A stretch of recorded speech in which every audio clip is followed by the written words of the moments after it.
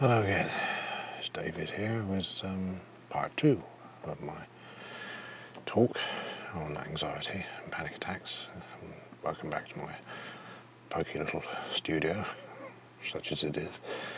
On my last recording I talked about panic, anxiety, and about sensitization and hyperventilation, overbreathing, and the role that they both play. Now, I want to tell you the rest of my story from when I was 18, because that will give you some insight into how you managed to get yourself into the state you're currently in, and more importantly, how you can actually get yourself out of it. Now, curing, or the word cure, is not something that, well, certainly the medical profession like to use when it comes to talking about anxiety and panic attacks. They talk about controlling it, or you learning to live with it, as if it's a permanent affliction, a permanent disability, and you've got it and now you're stuck with it. Well, that is just plain wrong.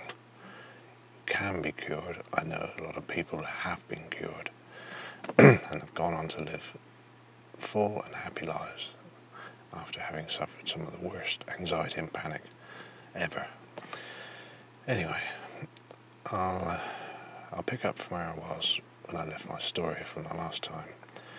I just returned home after my failed attempt to return to work, and all the bottled up tension and emotion that I felt came pouring out of me, and I cried and cried, and I thought, well, when I calmed down and sort of got some semblance of normality back, I realised that I would have, obviously, to go back to the doctor again, because I was off work and I needed a certificate apart from anything else.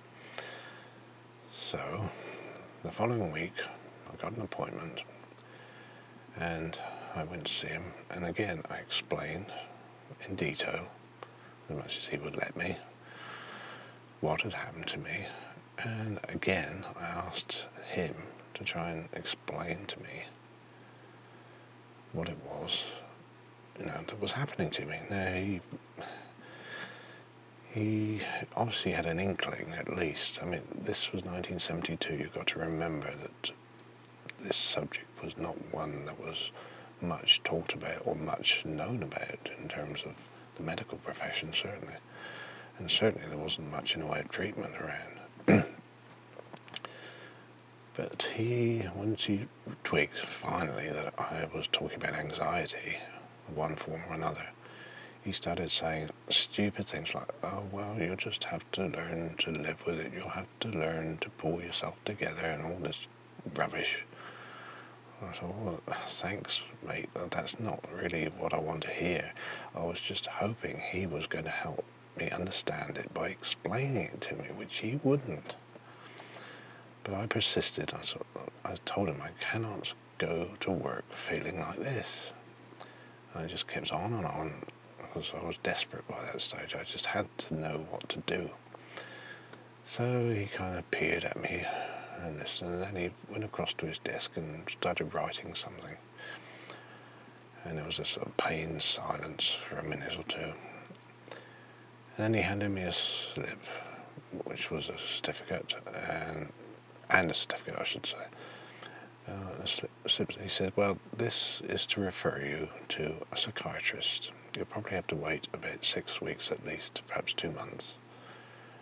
And I thought, psychiatrist? I thought, wow, things must be serious if he's doing that. At the time, it was quite a shock, to be told that you needed a psychiatrist. That basically was the only option. If you saw a GP with this sort of thing, they referred you on to a psychiatrist. But anyway, I was shocked. Yes, of course I was shocked. But he gave me a certificate for 6 weeks. And I thought, well, at least it means I don't have to try and force myself to go back to work for 6 weeks. So I there was no other word of explanation from him, no helpful advice, no reassurance of any kind. In fact, he just seemed as if I was there wasting his time. That's how it felt to me. He didn't say anything, but it was the feeling that I'm there when there are more important people to see. I shouldn't be wasting my time on somebody like you, and that's exactly how it felt to me. But I left, and I went back home and started to think of the implications of what had just happened. And like I said, obviously, I thought, well, psychiatrist, that must be something serious. And of course, it started to bring about all these fears. What if? I'm sure you know all about the what ifs. What if I'm going mad? What if I've got some serious mental illness?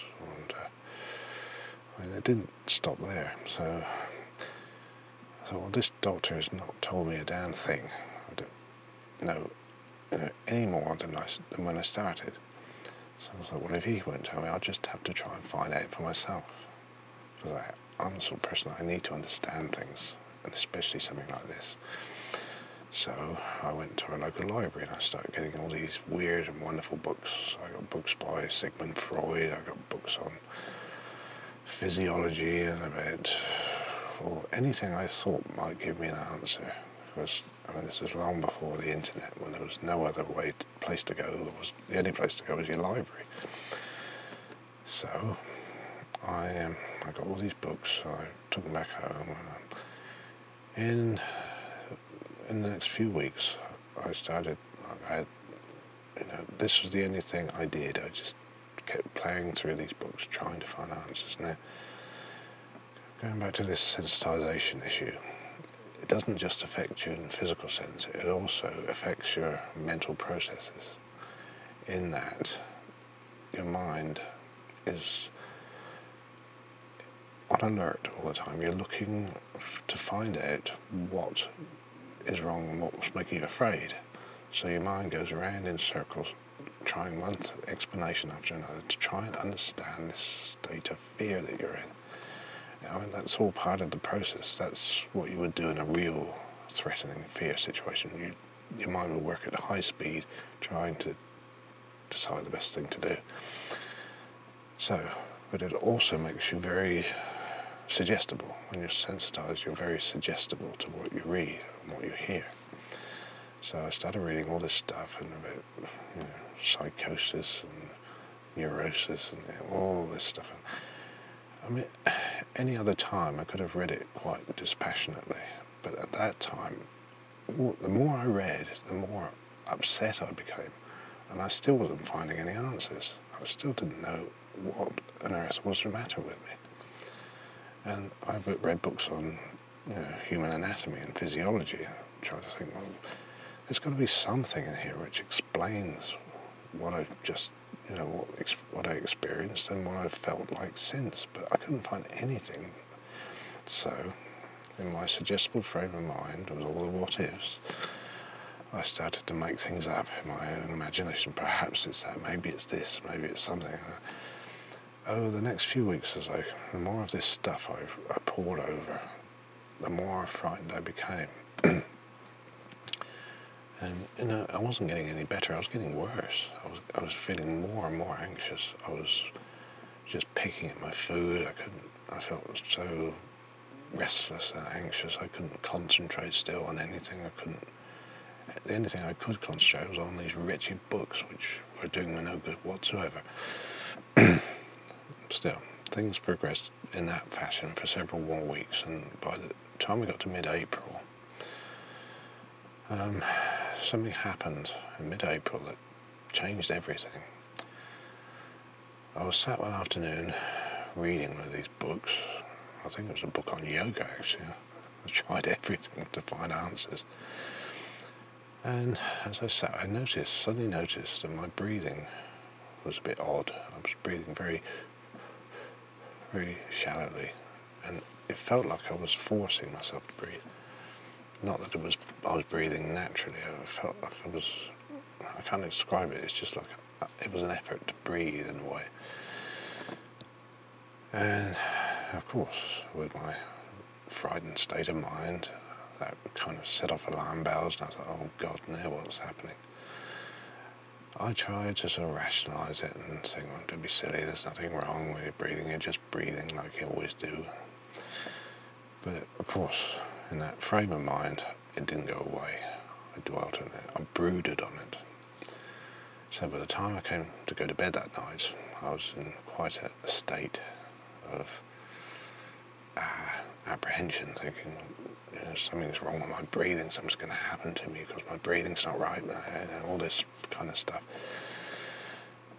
So when I was in bed, as soon as I lay down, I noticed that the same feeling was there. I felt like my breathing was not working properly, and it seemed to me that unless I consciously breathed in and out, this is physiologically impossible, but it felt to me in my frightened state that my breathing would actually stop if I didn't actually think about it. It's exactly how it seemed. I mean, it's a stupid, ridiculous idea, but that's how I felt at the time. So I panicked. I started breathing faster and faster and faster, and my hands and my fingers were going numb. In fact, I even had, what's it called, a tetanic claw or something. Your wrists kind of flex involuntarily. The muscles sort of flex like that. I even had that because I was hyperventilating so badly. And I got my mum and dad out of bed, and they took me through and tried to calm me down. They made me a cup of tea, and my own mother had anxiety in her early years, so she did at least know something about anxiety, and she tried very hard to reassure me through it all. I mean, I was very grateful that she at least had something of an understanding of it, but it didn't help me at all because I couldn't be reassured at that time because I was just too scared, too scared to accept reassurances. But at least, she did do that for me, which did help a considerable amount. But again, she tried to do the same thing, and by that stage, I was just so far gone. I was just so exhausted mentally and physically and emotionally. I just carried on in this, breathing like this, and I stayed up the whole night. I eventually went to bed, and my dad stayed up with me and stepped in the chair for a bit, and it just kept getting waves and waves of panic, kept coming and coming and coming, and I got tired and more exhausted, and as the night wore on, I just began to feel the fight was going out of me. I began to think there's no hope for me now.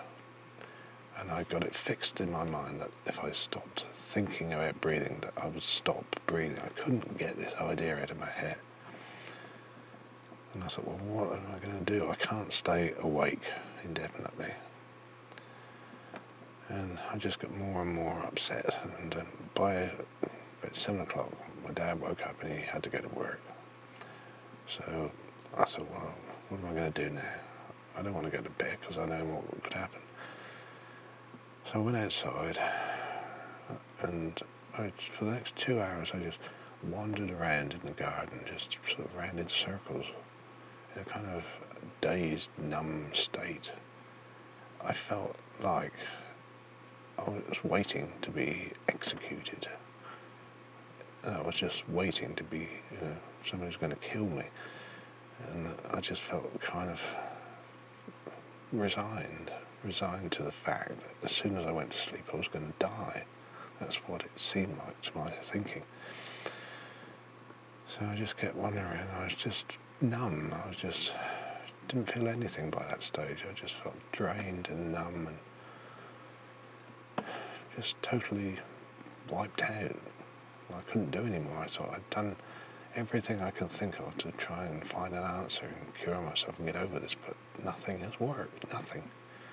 And now I'm condemned to death because my breathing's going to stop. Stupid idea, but that's exactly what I thought. About 9 o'clock, my mother got up and she looks at the window and she could see you. She looked very worried.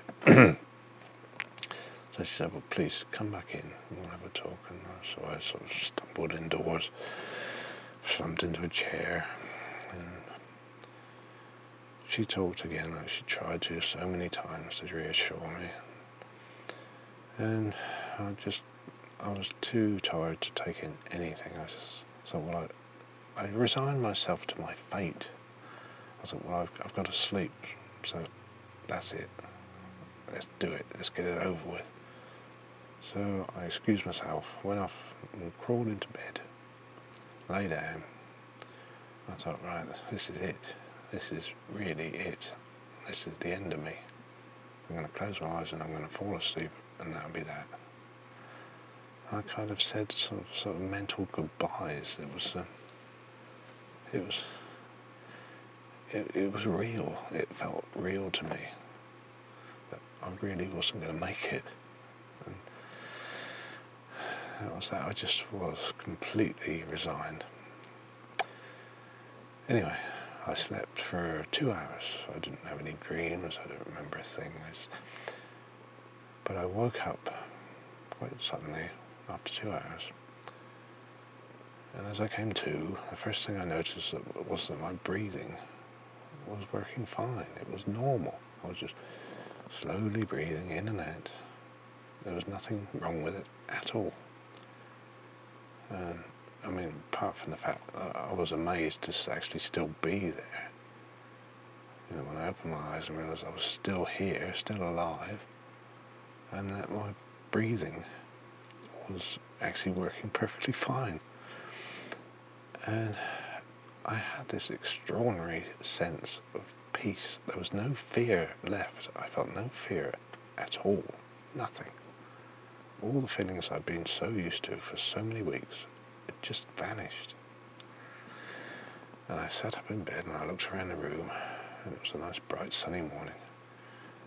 And I looked across around at things, and I looked across at my bookcase of all the books on, and I suddenly started thinking about books I'd like to read and how interesting they would be, and sorts of weird, I mean, what a weird thing to think at that time, but I actually felt some interest again.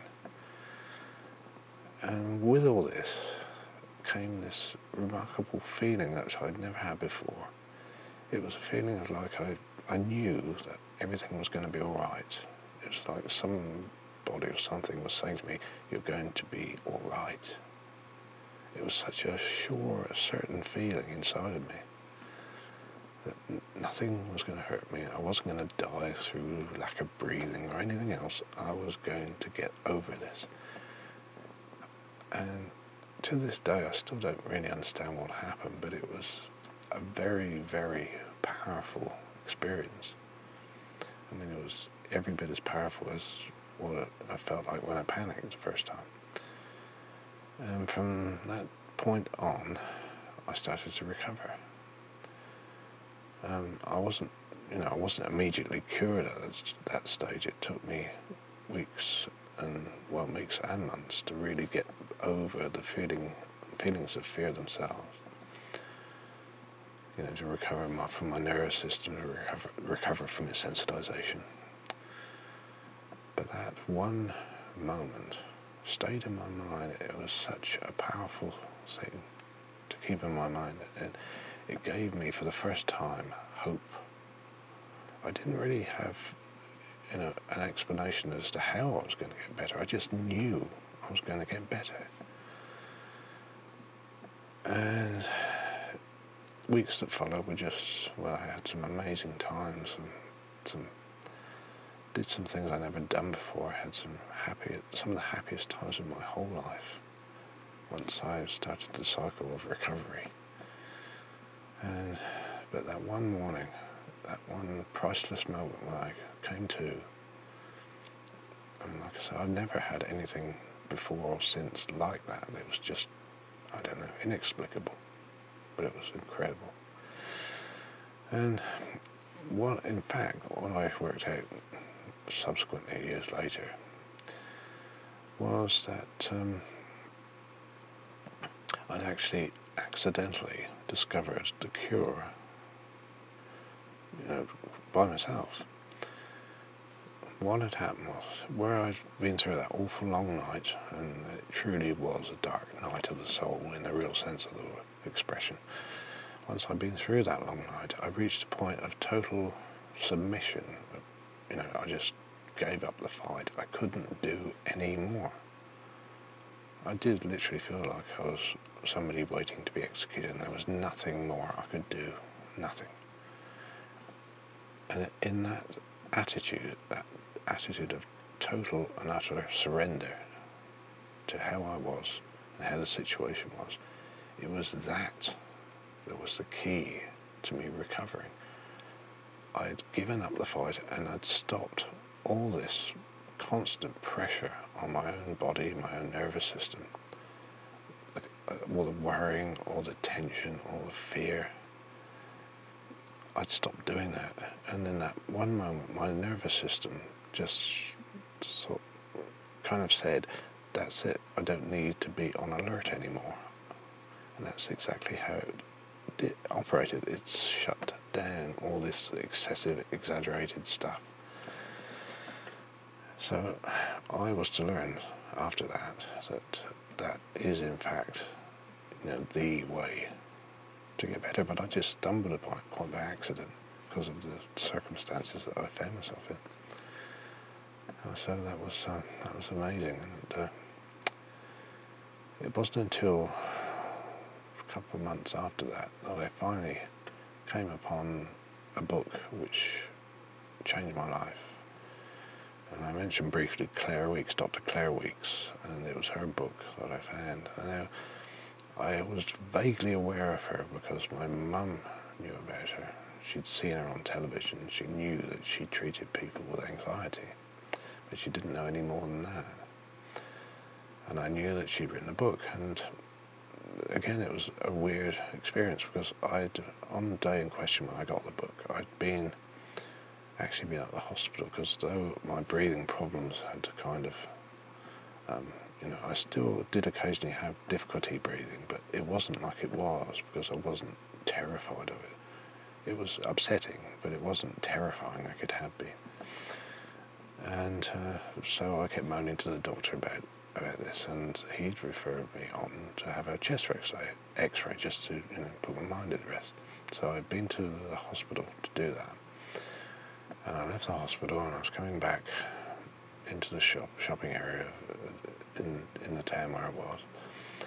And I went into a bookshop and just sort of had a look around. Wasn't looking for anything specific. And then I saw this book on the shelf, top of the shelf, and it was called Self-Help for Your Nerves. And I thought, I've heard of that. This is what my mum had told me. So I thought, well, I've got to read that because it was Claire Weeks' book. So I bought it and I started to flick through it. And I could see immediately, this was something that was going to help me. So I took my book and I thought, well, I'll go catch a bus home. It was quite a long bus journey I had to take to get. It was a kind of a country route, so it was going to take a while. But it was a nice sunny June day, and I thought, well, I'll sit on the bus and I'll read my book. And the bus got underway, and I started to read this book, and I thought, this book is written about me. She wrote this book about me, because everything she said is exactly what I'd experienced. She explained everything, she described everything. And once I realised that here at last was the explanation that I'd been looking for so long, I just looked up from my book and I looked around, and everything suddenly shone. The colours were all intense and very, very bright, and I just felt this overwhelming feeling of just relief and joy. Suddenly I found a solution. I found an explanation, and it was one of the happiest moments I'd ever had in my whole life. And when I got to the end of the bus journey, I just jumped off the bus, and I was floating down the road, just sheer relief. It's just, every time I recount that story, you know, it was just such a wonderful, wonderful experience, because I found answers after so long of asking questions and not getting any answers. And there was this wonderful book.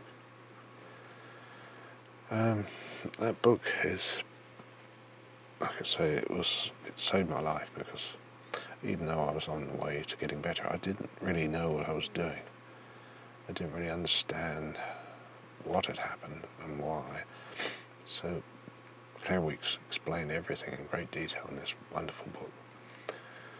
I've still got my copy. It's still around here somewhere. It's very old and it's very battered, but I've still got it. 42 years old it is.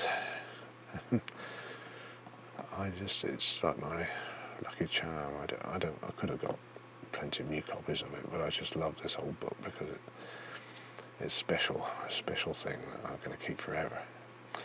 Now,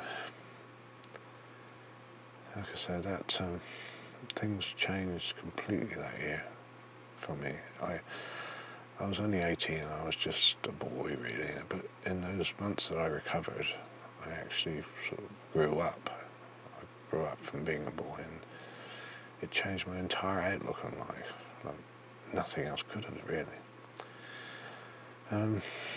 So Claire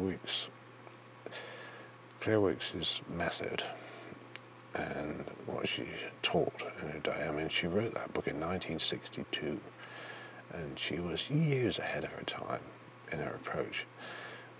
As I said, back in those days, the approach was psychoanalysis. Go to a psychiatrist. They'd find out what subconscious reason was causing you to be afraid, etc., etc. Claire Weeks took a totally different approach. She said in her book that the majority of people that have suffered from what was termed nervous breakdown then, or just bad nerves, the majority of people that she's ever encountered and treated were simply afraid of the state they were in. There was no deep-seated reason, no subconscious cause. It was simply fear of the fear. And at the time she was criticised by her contemporaries for coming out with such a simple answer, and it was simple, straightforward, and logical. And when I read it for the first time, it made perfect sense to me, because that's exactly what had happened to me. But she was very brave, and she was very persistent, and her books, that particular book, went on to sell countless copies, because it was such a great book. And she continued for years afterwards to write books, and I've got them all. And she actually did recordings so people could listen to. And she was on television I've got a video of her as well. But that, for anyone who wants to understand the anxiety state, I mean, it's a bit old-fashioned now in some respects, that book, but the principles are still solid and sound. What she taught is the way. I mean, she used to describe it as a simple method, but not easy to carry out. I'll summarize it briefly. The first thing she said was, whatever your symptoms are, whatever you're feeling, the first step is to face the things you fear. Face them. And she describes in the book how you start with anything, like, for example, your churning, upset stomach. You examine it, you describe it to yourself. You actually, instead of trying not to think about it like most people do, you actually describe it out loud to yourself. And this makes you face it. And then you realise that then she went on to explain that, this is just an expression of your sensitised nerves. And that if you stop fighting it and trying to get rid of it, it will just go away by itself. This was the next step, acceptance. And this is what I had discovered when that dark night I had. By resigning yourself to these feelings and accepting that they're there and they're going to be there for some time, not a long time, but for some time, the more you can learn to accept them, the sooner your nervous system can calm down, and you'll be back to your normal self again. Now this leads on to the third step, which she used to call floating. Now floating means to do the opposite of what you've been doing to all the feelings you get. It meant to go with the feelings, like with panic attacks. Go with the feelings. Not fight them, just let them come, let them go, and not put up any resistance to them. Because it's the tension of resistance that is actually making them persist and making them worse. So you float through them. You don't fight your way through them, you float through them. Loosen some of that tension that you've got. And the last step was letting time pass, which means you've got to expect that it's going to take, it took time for you to get into the state, so it's going to take time to come out of it. So you've got to be prepared to let the symptoms and the feelings be there for the time being. They won't be there forever, they'll just be there for a time. And the more you can do this, the more you can follow the 4 principles, the quicker you will recover. And it's simple, it's logical, it's straightforward, it's so easy to understand, but like I said, it's not easy to do because it goes against everything you feel you should do. You feel as though you should be fighting, you should feel as though you should be trying to get out of this state. And but it is the way, and it does work. It does work. So your first place to look is books and recordings by Dr. Claire Weeks. Now, there is also, how can I say, somebody who followed on from her work, a man called David Johnson. He lives in New Zealand. He suffered from panic attacks and anxiety, and he got himself better using her method. And he set about setting up his own counselling centre in New Zealand and helping people. And this, he followed her principles, and many people got better because of his help. And then he went on to do a series of recordings, which he explains the method, as I call it. And he also added a great deal of his own insights and his own experience to these recordings, a fantastic set of recordings. And it's called the Freedom from Fear Recovery Program. You should be able to find it easily on the internet. There's a great set of forums associated with this. If you get this series of recordings, you join the forum, and I still go to this forum because it's a fantastic place. And there's lots of people there who have recovered who come back and help the ones that are still trying to recover. But anyway, he's an amazing man, and his ideas, like I say, he extended Dr. Weeks' ideas as well. David Johnson, New Zealand, that was his name. A third name I'd like to give you is a man called Jeffrey Hames, and he's written a fantastic book quite recently called The Panic Switch. Now, again, he was somebody who had suffered from panic. He'd had panic attacks for 15 years. And he found he followed the work of Claire Weeks a lot, but he found a specific way to stop panic attacks completely.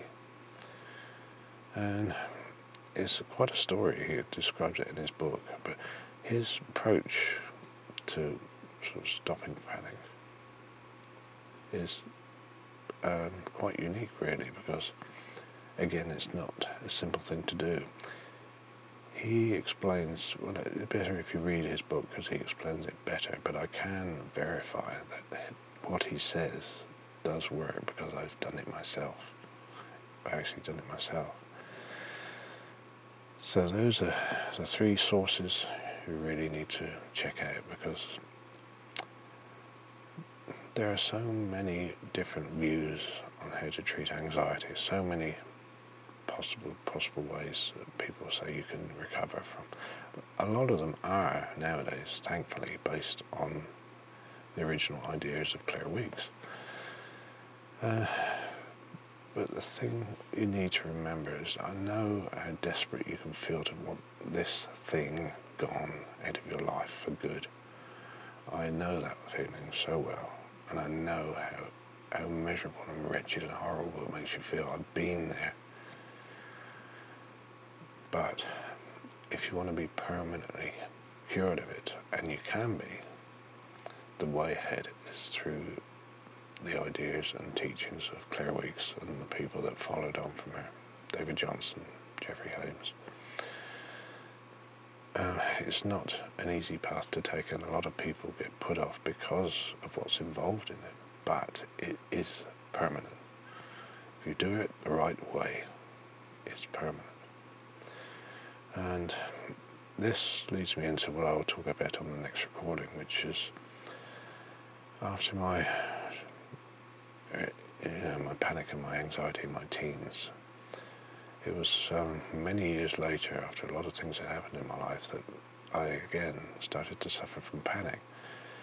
And through those years, intervening years, I was kind of living in a fool's paradise because I thought I was cured of it. I thought I was never going to have panic and anxiety again, and I realised eventually why it was. The panic had come back into my life, and I realised that I hadn't actually been cured properly the first time around.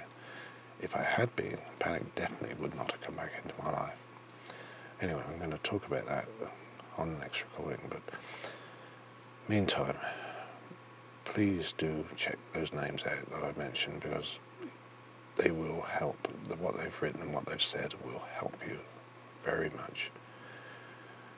You'll actually be hearing from somebody who understands the way you feel now.